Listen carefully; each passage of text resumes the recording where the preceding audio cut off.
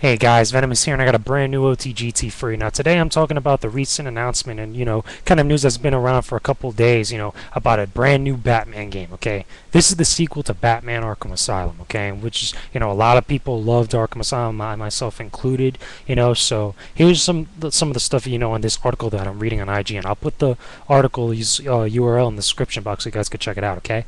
Bottom line, okay? The Batman game is called Batman Arkham City. Okay, now there's a bunch of different things that could be inferred from that statement. Okay, or from that actual title of that headline. Okay, and on top of what's going on. Okay, there's a teaser trailer. We saw the teaser trailer, back in the day with what is it? With was it the Joker actually showing up? It looks like he looks really old, which looks like a kind of like side effect from the actual serum that he took in the first game to actually take on Batman. Who knows, and stuff like that. And pretty much the main thing is that the entire camera and stuff, what they were showing us in the teaser trailer, was that we were going through Arkham. I mean, not Arkham, but Gotham City. Okay, and it looks like the guys that were in Arkham Asylum, okay, might have just broken out of Arkham and just kind of like roam rampant in the entire city. Now, in the actual, interview, okay, is with Greg Miller and Harry Goldstein, okay? They're talking about different things about the game, he's talking about, like, certain stuff, what they wanted to change from the original Arkham Asylum to this game, okay? What are some of the things that, that fans were talking about, or some of the different things that, were bad that they hoped, not to repeat again from the first game. And one of the things that came up was the introduction of Robin, okay? Because we all know in the first game we had Oracle. In case you guys don't know from the comics, Oracle is actually Batgirl, okay? Or Batgirl, that went through a whole bunch of stuff in the comics, and she kind of changed her, her alias and stuff like that, but still helped Bruce out on some of his stuff that, that he went through, okay? So with Oracle and that, they also needed someone else or someone a little bit different, to actually introduce into the sequel. And one of the things that came up was Robin. Okay, at least what they were talking about, either Robin slash Nightwing. Okay, they came up with a couple ideas as far as saying, maybe not so much as co-op, because they want this game to strictly be be single player, and actually kind of very similar to how the original Batman Arkham Asylum was. But the idea of having, like, someone that helped Batman out as an NPC, or not necessarily was a controllable character, but did solve certain puzzles or helped back you up in combat when you're going on taking on like 20 enemies and guys like that, would be a really interesting idea, and add whole new elements of different puzzles and gameplay that was that was really good in the original Arkham Asylum.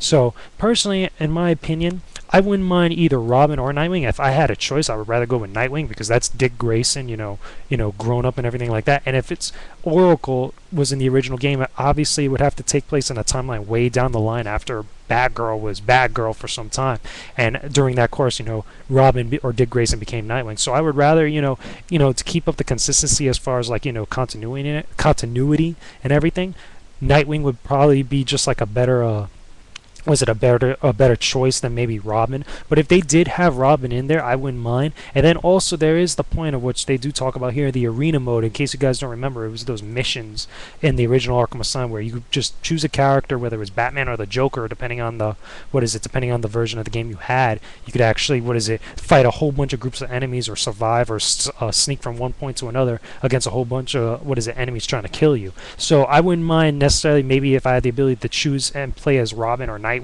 or Batgirl or whoever, and things like that. But as far as the main storyline, I would rather just keep it to as Batman. And if they were to introduce another person besides Oracle to help them out, just have Nightwing as like a person on the side that kind of helps you out as you progress through everything. But keep the core gameplay and the core story and the main point of everything around Batman. That in my opinion would be the best route that they could possibly take.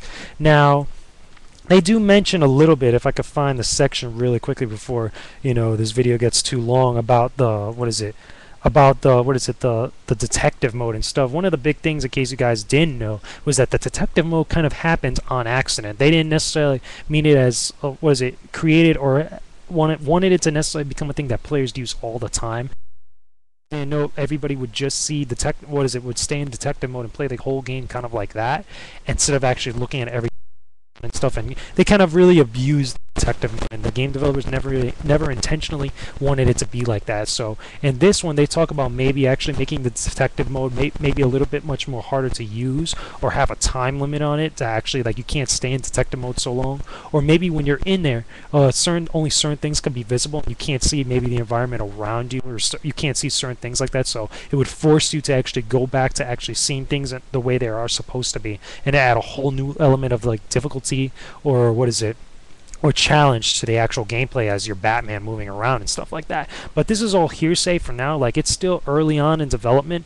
You know, there's another thing about Catwoman, like more than likely like her having an appearance, or maybe co-op with her. Personally, I wish there would be no co-op in Batman Arkham City, honestly, because just solo campaign alone like that, Batman Arkham Asylum was perfect. Like, it would be cool, yes, maybe in arena mode to team up with a second player to be Batman and Robin, or Batman and Nightwing, just beating the crap out of enemies. But single player, just keep it like that. You know, the main story, just keep it like that. No co-op necessary. It's all good from there, okay? And that's just my opinion, guys, okay? But anyway, leave your comments and video responses. I don't mind. Just keep it civil. Let us know what you guys think. You know, check out the article. Go over everything of what they were talking about. You know, get a big discussion going about this, because, you know, this looks like it's going to be a pretty damn good game, because the first Batman Arkham Asylum was awesome. It was one of those kind of like sleeper hits that not many people thought was going to be good. So I'm pretty sure there's a lot of people out there that have high hopes for this. So anyway, that's just my stuff on it.